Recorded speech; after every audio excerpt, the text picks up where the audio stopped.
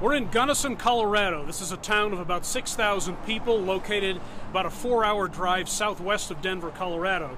Gunnison is a ranching and tourism-oriented community. It's known for having some of the coldest overnight temperatures in the U.S. during the wintertime.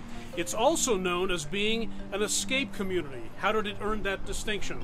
Well, let's go back to the year 1918 when the very virulent Spanish flu was spreading throughout the world. Hundreds of millions of people died of the Spanish flu, including hundreds of thousands in the U.S. alone. Some of the town officials here decided that they wanted to keep the flu out.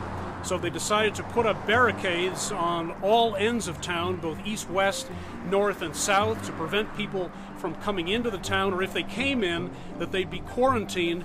The same held for train passengers. There was a train terminal here in Gunnison.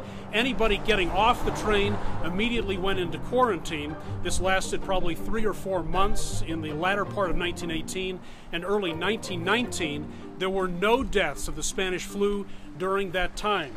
And remarkably, there was very little pushback from residents of the community here. Lots of folks here thought that the town leaders were taking exactly the right step. Interesting to compare that to today, where countries like China and Italy have done some of the similar measures where they're basically containing a virus to a certain town or keeping people out of a certain community. Gunnison tried the same thing on a much smaller scale more than 100 years ago. They say it pays to be proactive, not to be cautious during a pandemic like this. Take steps to make sure you eradicate the flu or minimize it as much as possible. And they say people could learn a lot from what Gunnison did way back when in 1918.